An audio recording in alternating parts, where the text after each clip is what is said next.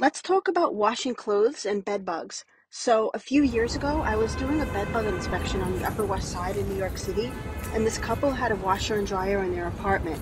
They wanted me to figure out if they still had bed bugs since they had multiple treatments.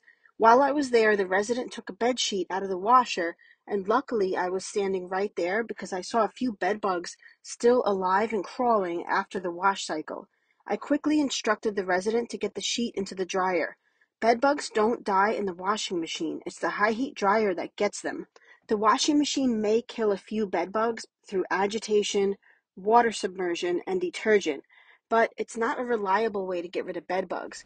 If you like to hang dry your clothing, then you're risking a bedbug infestation.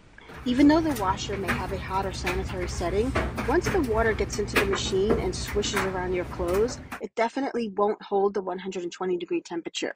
I just want to quickly add in that if you want more bedbug prevention techniques, we have a recent video highlighting more ways to prevent bedbugs. Anyway, a few things to keep in mind about how a dryer works to eliminate bedbugs. You need to put it on the hottest setting. This is usually the sanitary mode or the hottest setting for cotton items. This will get it hot enough to kill bedbugs. If your clothing is wet before putting it in the dryer, it will need to stay in there a lot longer. It's always better to err on the side of caution and keep it in longer. If you're not washing the fabric first and strictly putting them in the dryer to kill any potential bedbugs, then 45 minutes on the hottest setting should do the trick. If you're a more data-driven person and want to know the exact temperature your dryer is getting, you can buy one of those external temperature sensor devices. There's one from the brand called Sensor Push. You can throw this into the dryer with your clothing, and then they have an app that hooks wirelessly to the sensor where you can monitor the temperature. We'll link to it in the description in case you want to purchase this temperature sensor device.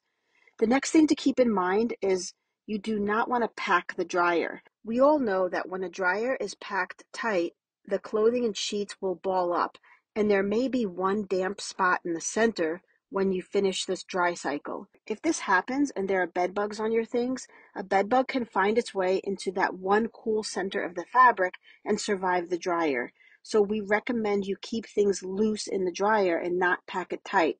You may even want to stop it halfway through the cycle and fluff everything up and make sure there's nothing getting tangled up into a ball. Because bed bugs can be picked up just about anywhere, we recommend every time you come home to put your clothing into a high heat dryer or bag it until you can. Now, I definitely understand this may not be practical for most people, but it is the best way to prevent bed bugs from getting hitchhiked into your home.